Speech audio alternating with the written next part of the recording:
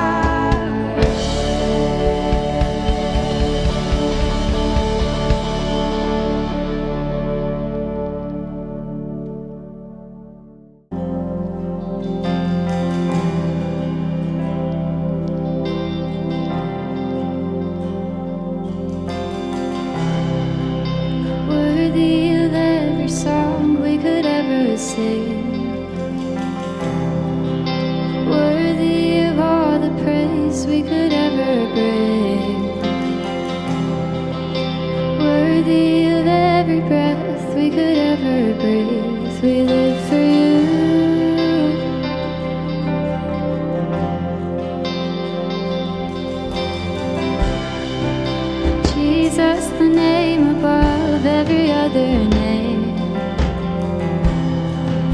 Jesus, the only one who could ever save.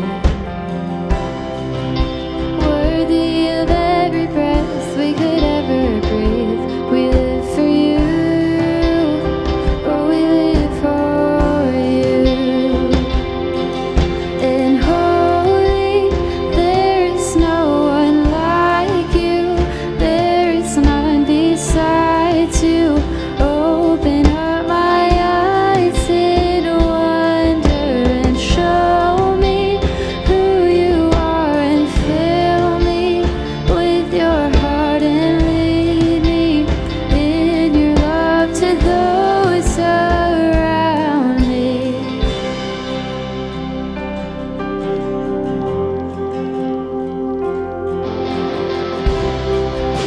Worthy of every song we could ever sing. Worthy of all the praise we could ever bring. Worthy of every breath we could ever breathe. We live for you.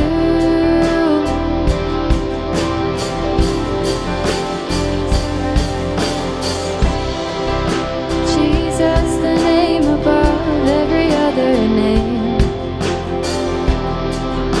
Jesus, the only one who could ever save. Worthy of every breath we could ever breathe. We live for you. Oh, we live for you. And holy, there is no one like you. There is none beside you.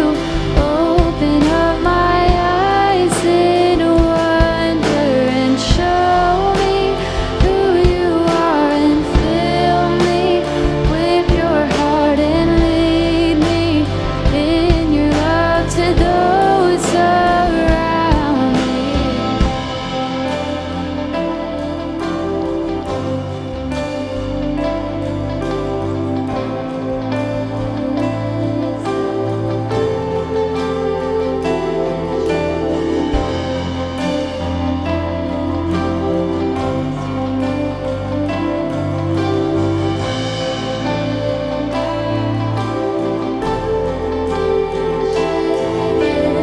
I will build my life upon your love. It is a firm foundation. I will put my trust in you alone, and I will not be shaken. Holy, there is no one like you. There is none beside you. Open up my eyes in wonder and show me who you are, and fill me with your heart and lead me in your love to those around me. I will build my life upon your love. It is a firm foundation. I will put my trust in you alone, and I will not be shaken.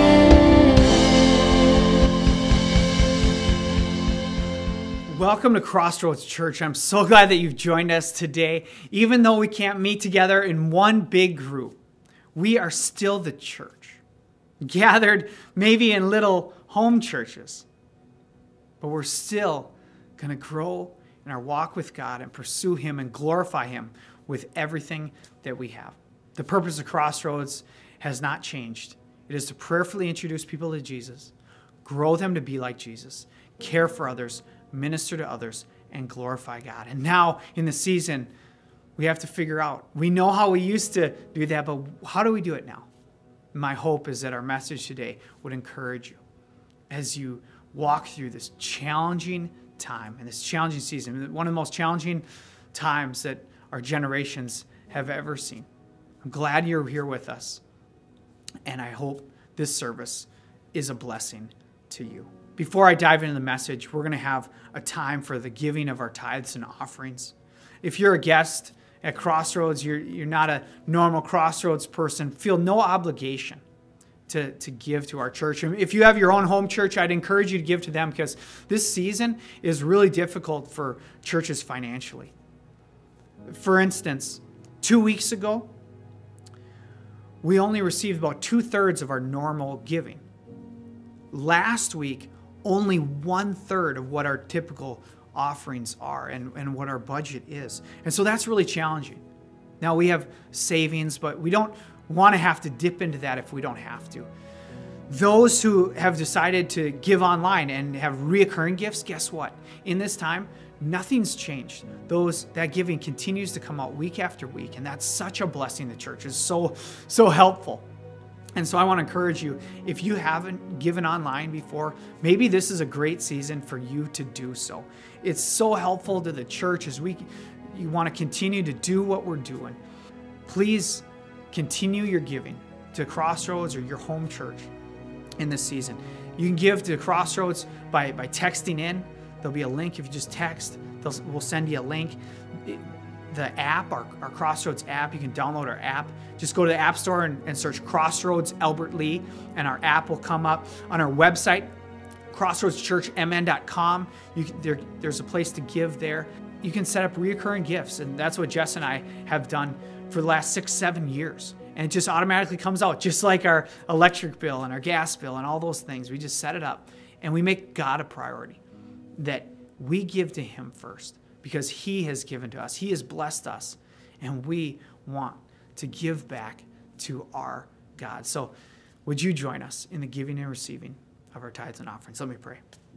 God, I thank you that you're our provider, that you take care of us, even when we don't see how that's possible. God, there's people right now who have lost their job.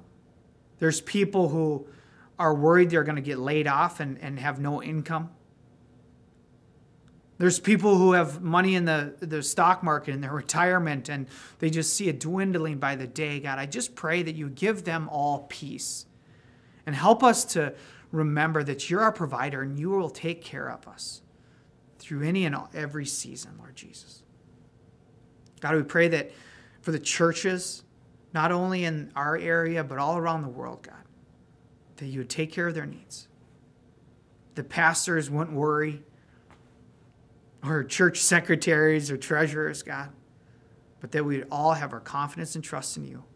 We thank you, Lord. God, I pray that you speak through the message today.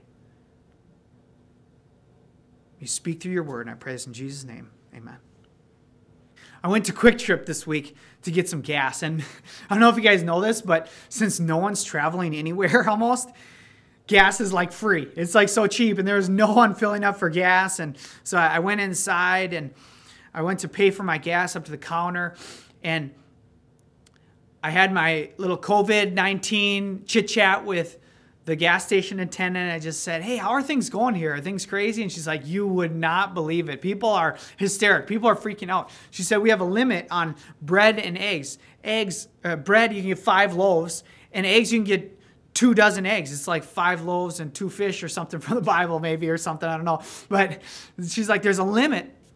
And people, what they're doing is they're getting their 2 dozen eggs, going out to their car, changing their coat, and coming back in and getting more eggs. And I'm like, oh my, I can't believe it. And so we kind of laughed and kind of shook our heads at that. It was just amazing how people are just going crazy and hysteric. And Quick Trip, from all I could see, is not short on eggs. I saw eggs everywhere. They had a lot of eggs there. So it's not like they're even running out, but people are just freaking out these days. And I was thinking, how many eggs does a guy need? How many eggs do you even need? We've been shopping at Walmart a lot over the last couple weeks, trying to get what we can while it's there on the shelves. And so last Saturday, I went and got some big bags of cereal. Our kids eat these huge bags of cereal, 64 ounce, 72 ounces, like 4+ pounds of cereal. And 2 days later, the thing's gone. I don't know how our kids do it. They're like skin and bones, but they're just packing this food in. And so I had to go back to Walmart again this week to get a couple more things. And so I also got our kids milk. Our kids, 3 of our 4 kids have a dairy allergy. And so we have to get a non-dairy milk. And I get 2 half gallons of their milk, couple other things, a bag or 2 of cereal, go to the checkout, and I don't even have like a full-size shopping cart. I just have one of those small shopping carts. Go to self-checkout, and the lady who rung me up on last Saturday was manning the self-checkout. And on Saturday, I had my COVID-19 chit-chat with her and talk with her about her family and stuff like that. And so we had a good conversation then. And so as I started scanning my things at self-checkout, all of a sudden I saw her approach me. And I'm like, oh, she's going to say hi again and have another good little talk. But she didn't say hi to me. She was looking in my cart as I'm scanning things, and she reaches into my cart and she grabs one of my milks. And she says, we're limiting these to 1. And she took it and she walked away. I'm like, you just stole my milk. I couldn't believe it. I was shocked. And that wasn't even my milk. It was my kid's milk. It's like, this lady's stealing my kid's milk. It was in my cart. I already had it. And I was offended. I could not believe it. And so I went out to my car. I'm loading the groceries in my vehicle. And the thought hits me. Here's what I need to do. I need to change my coat. I need to go back in the store. I need to go take my gallon of milk, right? Luckily, I didn't do that. But I did think about it. It's funny how just a few days earlier, I thought those people were crazy. And not too long after that, we're almost jumping in the deep end with them. It's a crazy time. And I feel like I'm doing pretty good through this, that it's not affecting me. But then moments like this come. And I realize, man, this is hard. This is difficult. We are under stress and pressure and uncertainty. And it's hard on us all. But I want to encourage you, keep holding on. And God is going to walk with us through it. Man, my heart goes out to those of you who are sitting there and you struggle with anxiety. You're just struggling with the thoughts in your mind that are racing. And my prayer is that you would, with God's help, be able to take those thoughts captive and make them obedient to Christ, as the scriptures say. That you wouldn't just allow your mind to go all the places that it's trying to go, but that you control your thoughts and that you hang on and dwell on the truth. We're going to go to the truth right now, the truth of Scripture. But let me give you some background of where we're at. We started this series last week on the birth of the church. Okay, we're doing church differently at Crossroads in this season, right? We had to start all over. Like, how do we do church? And so our staff said, let's go look at how the church began. And so we did that last week in Acts chapter 1. What happened? Acts. Where does Acts come? Well, Matthew, Mark, Luke, and John are biographies of the life of Jesus. They tell us about the life of Jesus. And the book of Acts was actually connected to Luke. It's a second part of the book of Luke, as Luke shares with us how the church began. Jesus, he came, he lived, he did all these miracles, he taught, he was arrested, crucified, he rose from the dead, he appeared to all kinds of people. And then Acts chapter 1, as his followers are there with him, he all of a sudden goes to be with the Father again. He's like, I got to go. I'm leaving. And he ascends to be with the Father right before their eyes. And so his followers are just sitting there like, what do we do? What do we do? He was here with us and now he's gone.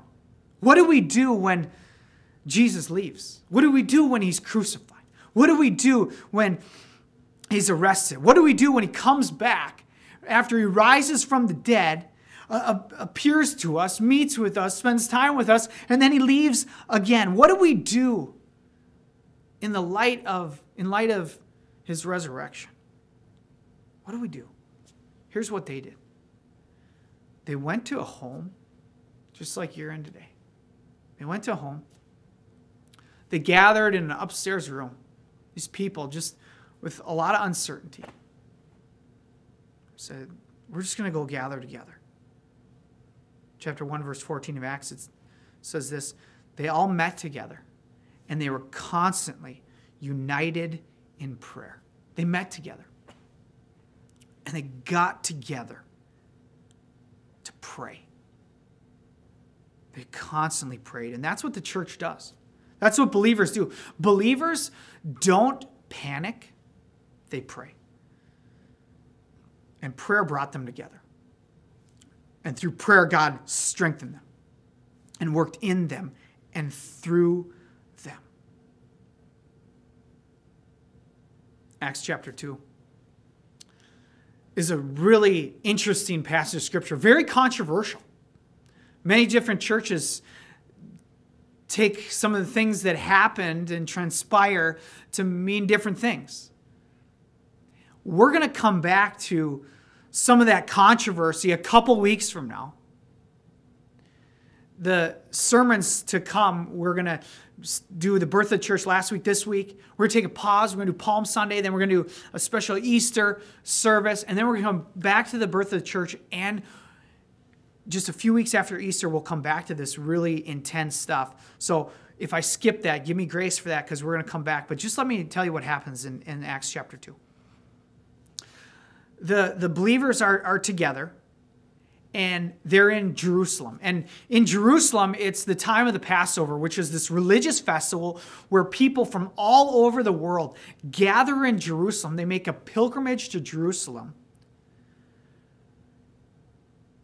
for this time of worship. And so there's people from all different nations in Jerusalem. And as they're meeting together, all these people are together, and the believers are there, all of a sudden, this sound comes from heaven. It was described as a mighty windstorm. Imagine this, just rushing wind and a move of fire, and fire comes upon this place. And God's Spirit comes down on these believers. And they start speaking in different languages. And so they start uttering all these different words. If you've ever been in a room with somebody who's speaking different languages, like, okay, what are they talking about? It's so foreign. It's like, it doesn't make any sense. Imagine a lot of different people speaking a lot of different languages at once. And it says in the scriptures that they were declaring the wonderful things God had done in all these different languages. And there's people from all different nations who these believers spoke about God in their own language. Okay? Languages that they didn't know. They just, through God's Spirit, were speaking about what God had done. There were the people from the nations. Here's some of the nations that were represented. The Parthians, the Medes, the Elamites, those from Mesopotamia and Judea and Cappadocia and Pontus and Asia and Phrygia and Pamphylia and Egypt and Libya and Rome and the Cretians and Arabs are all there. People from all these different nations are there. And the believers, all different ones, are speaking about God in their language. Each one of those languages. And the people are amazed and they're perplexed. They can't believe, they're trying to figure out what is happening right now. What's going on? And some of those there, they made fun of the men who were speaking in the different languages. The believers who were speaking in the different languages. They said, hey, these guys are drunk. These guys are wasted. What are these guys doing? They're crazy. And now there's just some serious uncertainty. What do the believers do? It's this crazy move of God. As God sends His Holy Spirit, like He said He would. He said, wait in Jerusalem because I'm going to leave and I'm going to send you my Holy Spirit and He will give you power. What do we do now? Because here comes the Holy Spirit and people are making fun of us. How do we respond? Here's the scripture. If you have your Bible, or you have an app, the Bible app on your phone, open up to Acts, A-C-T-S, Acts chapter 2. It's right after Matthew, Mark, Luke, and John. Acts chapter 2, verse 14. It says this. Then Peter stepped forward with the 11 other apostles and shouted to the crowd, "Listen carefully, all of you fellow Jews and residents of Jerusalem. Make no mistake about this. These people are not drunk, as some of you are assuming. 9 o'clock in the morning is much too early for that. No, what you see was predicted long ago by the prophet Joel." And he quotes the Old Testament in Joel chapter 2. He says this. He says, "In the last days, God said, I will pour out my spirit upon all the people. Your sons and daughters will prophesy. Your young men will see visions. Your old men will dream dreams. In those days, I will pour out my spirit, even on my servants, men and women alike, and they will prophesy. And I will cause wonders in heavens above and signs on earth below. Blood and fire and clouds of smoke. The sun will become dark, and the moon will turn blood red before the great and glorious day of the Lord arrives. But everyone who calls on the name of the Lord will be saved." Peter continues, "People of Israel," verse 22, "listen. God publicly endorsed Jesus, the Nazarene, by doing powerful miracles, wonders, signs through him. As you know, you guys saw it. You guys saw what he did. But God knew what would happen. God knew what would happen. And his prearranged plan was carried out when Jesus was betrayed. With the help of the lawless Gentiles, you nailed him to a cross and killed him. But God released him from the horrors of death and raised him back to life, for death could not keep him in its grip." Jumping down to verse 32. God raised Jesus from the dead, Peter says. And we are all witnesses of this. Now he is exalted to the place of highest honor in heaven at God's right hand. And the Father, as he promised, gave him the Holy Spirit to pour out upon us, just as you see and hear today. Verse 36. "So, let everyone in Israel know for certain that God has made this Jesus, whom you crucified, to be both Lord and Messiah." Man, what do we do in uncertainty? Those moments of uncertainty. What do we do? I was watching a video clip this week where this store clerk at a convenience store got robbed. Okay, it was probably on one of those shows like World's Most Dangerous or World's Craziest, you know those kind of shows. And most people, if they get robbed, their mom has taught them, if someone wants your wallet, you just give it to them. You don't fight them. You live to see another day, right? But I guess this clerk, his mom maybe didn't teach him that. And so the robber gets behind the counter and starts cleaning out the register, just taking all the money out of the register. And the clerk goes and grabs some sort of big stick. And he comes at the robber. He comes at him. And he starts just beating the robber with the stick, taking swings like he's Fred McGriff on this guy, just wailing on him and wailing on him. And the robber is trying to block the blows, and he's trying to escape, and he's frazzled. He's like, what is this guy doing? And so he tries to exit the convenience store, but the clerk locked the doors of the convenience store so the robber couldn't leave. And so the robber, as the clerk's behind him, just wailing on him, comes back in and comes at the clerk, and they fight and they tussle, and finally the robber gets away from the clerk, and the clerk gets kind of shoved away. The robber scrambles and makes it outside the door, and then all of a sudden, back in the camera shot, here comes the clerk. He's got his stick in hand again, going out, running, chasing him into the parking lot, taking swings on him again like it's the home run derby. It was unbelievable. It's like, man, this guy is relentless, just giving full blows on this guy. You know, in chaotic, crazy, out of control circumstances, people have different reactions. Some of the main reactions that we label are these: fight, fight like this clerk. He goes and he fights. Flight is to run away or freeze. And some people in this situation, a situation like this, they just freeze and maybe even wet their pants. Others would run for their lives out of the back door of the convenience store. But then there's those few who instead of running, instead of freezing, they go grab a big stick. But situations call for different responses. What do the believers do? What do believers do? What do they do when Jesus leaves?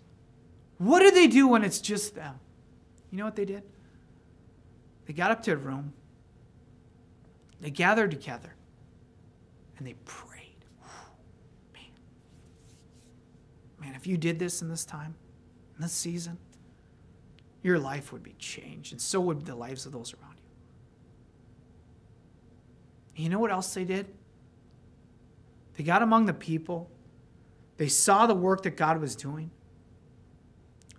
And someone stepped forward. Someone. That someone, his name was Peter. Peter. Peter was not his birth name, actually. I don't know if there's anyone out listening whose name is Peter. It's an important name. Peter's birth name was Simon. But someone changed his name later in his life. And that someone was Jesus. See, there was a day when Jesus asked his disciples, hey, who do people say that I am? And there's many rumors going around of who Jesus was. But Jesus said, no, how about you? Who do you say that I am? Peter said, you're the Messiah. You're the Christ, the Son of the living God. And Jesus turned to Simon. Said, Simon, you're right. And I'm going to change your name. You're no longer going to be known as Simon. You are going to be known as Peter, which Peter, you know what Peter means? It means rock. It means rock. He said, on this rock, I will build my church, and there's nothing that's going to stop it. And on that day, when everyone was wondering, when everyone was questioning, when chaos was ensuing, Peter stood up before the crowd and silenced them. Huge groups of people. He quieted the crowd and he spoke the truth. He was the rock. And they needed a rock. They needed someone to step forward and point people to the truth. And Peter did just that. I sometimes wonder if his first line was, do you smell what the rock was cooking? Dwayne Johnson. Anybody? Some of you guys are wrestling fans. I'm not a wrestling fan, but I know that some people will appreciate that. He was the rock. He was the Chevy. Like a rock. Sorry, you Dodge and Ford owners. And maybe you know what else he was? He was a rock star. He was a rock star. Maybe not in the eyes of all the people, but definitely in the eyes of his Heavenly Father. Because that was his moment. That was his moment to shine. To step forward and point people to the truth. Here's what would happen. He said, he pointed people back to the scriptures. He said God is doing exactly what he said he would do. He said in the Old Testament, in Joel, he said that he was going to send his Holy Spirit. He said that just before he left. Remember, Acts chapter 1, he said, you're going to receive power and the Holy Spirit comes upon you. And he pointed people to the truth. And he said, remember Jesus. Remember Jesus. Remember what he did and who he was. He said, you killed Jesus, but God rose him from the dead, and death could not keep its grip on him. And because Jesus laid down his life, everyone who calls on his name will be saved. And there is no better message in the world than that. That through Jesus, every single person can be saved. And through Jesus alone. Verse 37 says this, Peter's words pierced their hearts. And they said to him and to the other apostles, brothers, what should we do? They heard the truth. They heard about Jesus and what he did. And they said, well, in light of this, what should we do? And Peter didn't say, oh, just be yourselves. Oh, just you're okay the way you are. Just do whatever you want. Do whatever feels good to you. He didn't say that. He says, here's what you people need to do. Verse 38, each of you must repent of your sins. Repent. Turn away from your sin. And turn to God, because all of us are sinners, aren't we?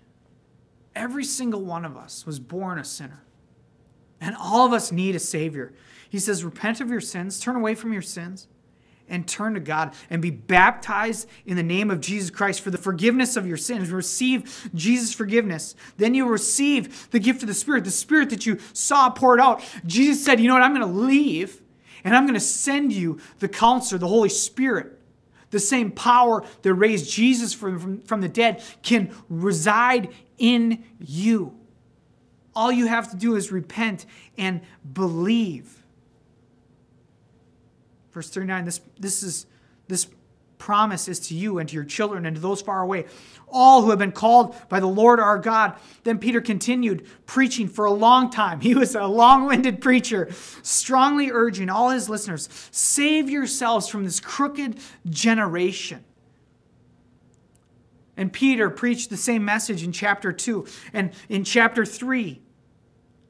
And in chapter 4, he finds himself in jail for telling people about Jesus.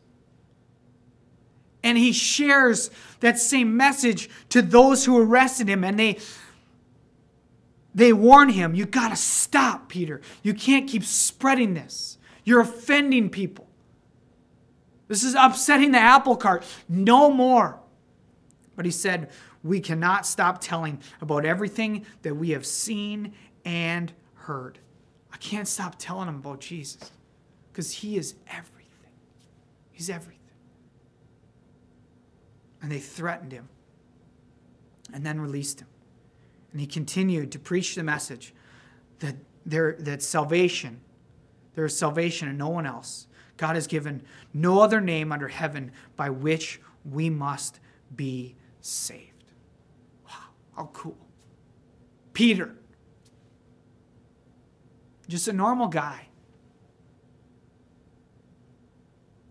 Who in this crazy circumstance, this chaotic moment, stepped forward and was the Rock, was the Dwayne Johnson, was the Chevy, was the rock star. He was the Rock. I wonder what situation you're in today. What situation are you in? We know everything that's going on kind of worldwide, nationwide, in our states. But God has you in a specific situation in this season. And how are you going to respond? You know, we can't change the circumstances that happen around us, but we can change how we respond. And what's God calling us to do? Who's he calling us to be? And will we step into that moment? It's not always fight, flight, or freeze. We don't have to pick up a big stick. Sometimes we just need to take a stand. Sometimes we just need to speak the truth in love. Sometimes we just need to point people to Jesus, the answer for everything. Sometimes we need to guide. Sometimes we need to de-escalate. Sometimes we need to pass on the grace and love that's been poured out on us in this critical time. as the history books are being written, are you going to step forward when God brings that moment before you? There's people in our church who are rock stars, right in this season. Absolute rock stars. There's someone from our church who decided, hey, you know, it'd be important to call everyone in our church and just see how they're doing and pray for them. And so he set up a group of 40 people who were trying to call every single phone number that we have in our database. And I believe they've finished going through one round of phone calls. And if you haven't been called, someone hasn't left a message for you, maybe we don't have your number on file, email the church, and I think I can promise this, so I'll do everything in my power to make sure that you get a phone call. Because this one individual wanted to care for the people in our church. There's another person from our church who's posting devotions online every day. How cool is that? There's moms gathering online to support one another, sending each other videos and sharing what they're going through right now. There's one person from our church who is on that call team making phone calls. And she called this elderly couple that I'm not sure if she knew them or not, maybe had some distant connection with them. But she called them up. And this elderly couple actually haven't been attending our church for a period of time now. They used to come and bring their grandson, but they've been away for a while. But this lady called and she said, hey, this is so-and-so from Crossroads Church, and I'm just calling to check in and see how you're doing. And seeing if there's anything I can do to help or any way that we can pray for you. And this elderly couple hadn't heard from anyone. They'd been hunkered down and closed off from everyone, just trying to take care of themselves and their health. And they said, you know what? You know what we need? We just need a dozen eggs. We just need a dozen eggs. That's all we need. And the lady who called them from our church said, I can get you a dozen eggs. And she brought them a dozen eggs, and she prayed for them. And they even gave them more than a dozen eggs. Other gift, too. But they were that family who stepped forward and said, I'll make phone calls. I'll bring some eggs. I'll pray. Man, they were the rock. My wife went back to Walmart yesterday to get another half gallon of milk. And she was in the checkout. And there was another older lady with her there. And she didn't know this lady. And all of a sudden, as they're waiting in the checkout, two men start fighting over toilet paper, literally. I don't think they were throwing punches, but they were shouting at each other. And my wife and this elderly lady could not believe it. They were shocked and appalled what was going on. And they said a couple words to each other, my wife and this elderly lady. And the older lady, she got checked out and was just standing there waiting. And she was waiting, and my wife said, hey, what are you waiting so long for? And the lady said, hey, my back's really bad and I broke my wrist and I can't carry my groceries out to my car, so I'm waiting for someone to help me. And my wife's like, hey, I'd be willing to take your groceries out to your car. And my wife has a cart full of groceries. It's downpouring outside. And so my wife takes her groceries, follows the lady with her groceries out to her car, and loads this lady's groceries for her in the pouring rain. When Jess got home, our groceries were just soaking wet. And in the rain, Jess, this lady was so thankful, and they got in conversation, and all of a sudden they're like, yeah, do you go to church? And she's like, yeah, I go to Crossroads Church. And Jess like, oh, my husband works at Crossroads Church. He's a pastor there. And she's like, are you serious? Yeah, my husband's Jeff. Oh, really? He did my husband's funeral a couple years ago. And he did a great job. And they were just talking more. And Jess is like, hey, can I pray for you? And so in the parking lot of Walmart, 2 ladies from Crossroads are praying as they're getting rained on. Man. Jess told me, she's like, I was the one that was supposed to go to Walmart, but Jess is like, I want to get out of the house. And she came back and said, that's the reason I went to Walmart. It's because there was someone for her to bless. And there's someone for you to bless. Maybe it's one person, maybe it's a family, maybe it's a neighborhood, maybe it's your workplace. I don't know who it is. But will you stand up and will you be the rock in the craziness? Will you point people to Jesus and pour on them love and grace? And not panic, but pray. How did the church start? The church started with prayer. And the church started with people who are willing to take a stand for the truth, the love, and the message of Jesus. That's my hope for all of us. That we don't waste this opportunity. But we are rock stars. Let me pray. God, we thank you that you are good and you are great, Lord Jesus. That you carry us through. God, there's no other way for men to be saved but through Jesus Christ. And if there are people listening that need to repent and receive Jesus, I pray that they would do that. That they would just say, hey, God, I am a sinner and I need a Savior. Would you forgive me of my sins and make me clean? That I could have a new start. I could live for you and trust you, God. Pray for those people who are struggling with their thoughts and mind, that you would comfort them and encourage them and give them peace. And God, help us to be a blessing to our world, to our family, to our friends, to our neighbors, to our coworkers, to the people in line at the store, to everyone. We thank you, Lord, and we pray this in Jesus' name. Amen. Amen. Thanks for joining us. Man, I hope you have a great week. I'm sorry that things are so challenging, so different. But what an opportunity that we have. God bless.